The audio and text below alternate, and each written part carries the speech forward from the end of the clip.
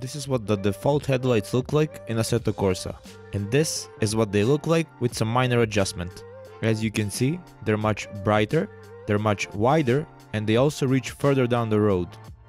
With that, let me show you how to adjust the headlights in your game, and I'll also tell you my recommended settings at the end of this video. Now, the first thing you're gonna want to do is open up your Content Manager. I'm assuming you have Content Manager and Custom Shaders Patch already installed, since we will need them for this tutorial. Now, you're gonna go into Settings, Custom Shaders Patch, and find Lighting FX. Here, the first thing that we're going to adjust is the headlight's wideness. You can drag this slider up and down to select values between 50% and 250%. Here's a comparison using the same car with 50%, 100% and 250% wideness. As you can tell, the wideness of the foreground lighting that is directly in front of the car is the same for all of them. However, the actual beam of light that is in front of the car varies depending on the setting that we have it selected from Content Manager. In this case, you can obviously see that 100% wideness is significantly wider than 50%, and 250% wideness is as wide as the foreground lighting. It's important to note when doing this that different mods have different lights, so don't be surprised if some mods act differently to the default Kunos cars or even to other mods.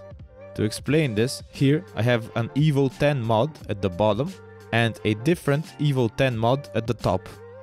The first thing you'll be able to notice is the lighting temperature, that is, the actual color of the lights themselves. The Evo at the top has almost a blue tint to it, while the Evo at the bottom is nearly pure white. Next up is the light intensity. Even though I'm using the same contrast and brightness setting, you can clearly see that there's a difference between them. The Evo at the top has less intensity, so you can clearly see all of the objects in front of the car with ease.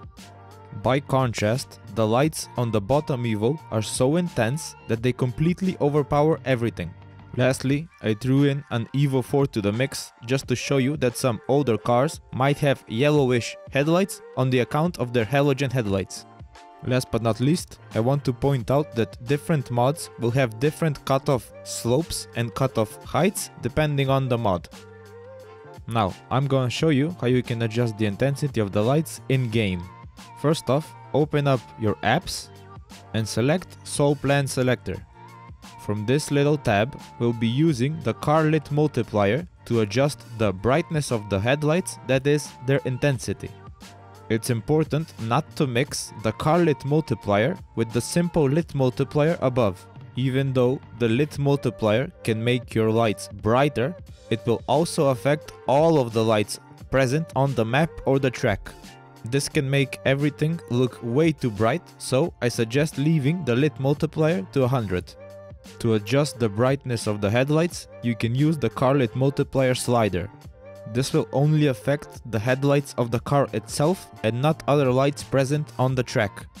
I also want to point out that Sol Planner is track specific, meaning that, let's say you use Nürburgring to set up these settings.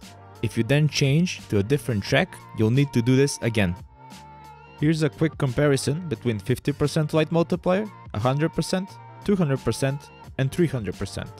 As you can see, the wideness of the lights hasn't changed at all. What has changed is the intensity of the light in front of the car. You can see that the white lines to the left and to the right of the car are still visible at 300% light multiplier and at 50% light multiplier.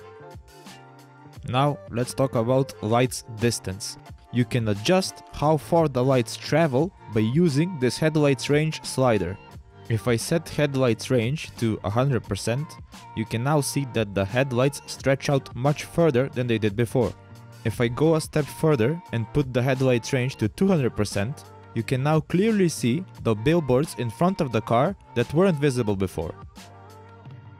If I go a step beyond that and put headlights range to something ridiculous, like 580%, you can now even see the fence at the end of this track, and if there was something behind that fence, you'd be able to see it as well. This is obviously unrealistic though, because if I move the car here, you'll be able to see these trees, which are super far away, being lit up with the same intensity as if they were much closer. So let's bring down headlight's range to something more sensible, like 170%, and there we go. Again, here's a comparison between 50% distance, 100% distance, and something crazy and ridiculous like 600% distance. At 50% distance, it's almost like you're running low beams. The cutoff is clean and sharp. Everything above the cutoff is almost completely black. At 100% distance, you can now see way further down the track, so much so that you can even see the billboards, which are quite far away. At 600%, you can obviously see everything in front of you and everything is well illuminated. If we use this wall to the right as our guide, you can see that at 50% distance, the wall is no longer illuminated at the same place the cutoff ends. At 100%, the wall is obviously much more illuminated, but there's still a nice gradual light dispersion. Then, at 600% distance, everything, and I mean everything, is completely too bright and overexposed, so much so that it almost seems unrealistic. Unless you have some special NASA lasers, there's no way any light would be able to do this. To explain what to avoid when setting up your lights, I've set up a little demonstration. With the headlights range at 200% and the car lit multiplier at 100%, we can see a little bit of this mountain range across this valley, but not too much. If we put the headlights range at 420%, we can now see a lot more of the mountain range on the other side, but it's still not too bright. Now, if we put the car lit multiplier at 200% on top of that, you can begin to see how ridiculous this looks. The road right in front of the car is lit up with the same intensity as the mountain, which is quite far away, which is obviously unrealistic. Now, to fix this, we can simply put the headlights range at 200% while keeping the car lit multiplier at 200. This way, we can have nice, bright lights illuminating the road in front of the car, but not the mountain, which is a mile away.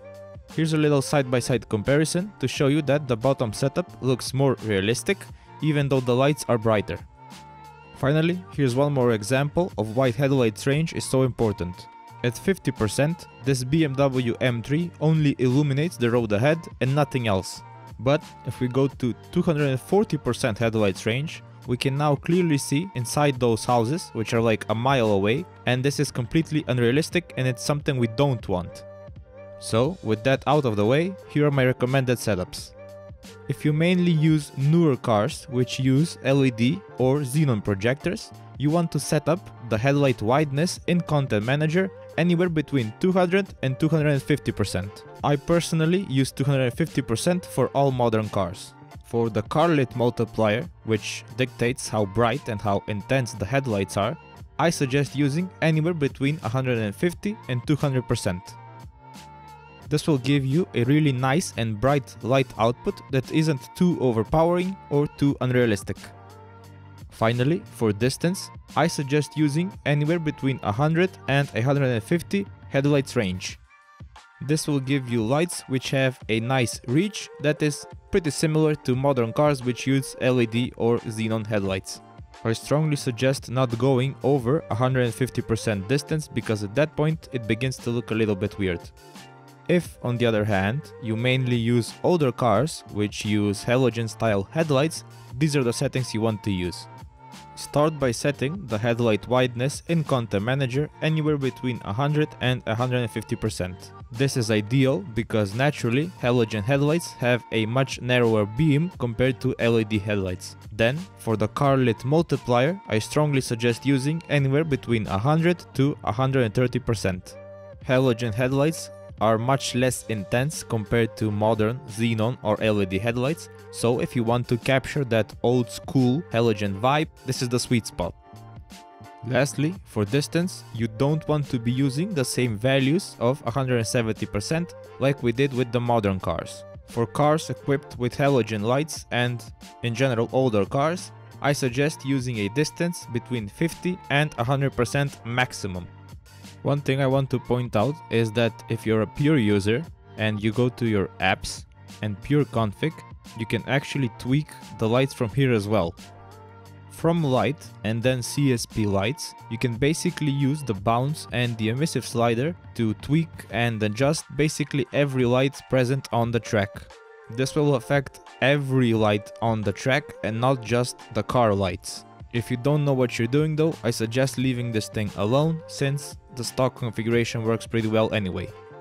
Alternatively, you can use my pure presets from my other pure video, and you can use the things I taught you in this tutorial to adjust the headlights to your liking.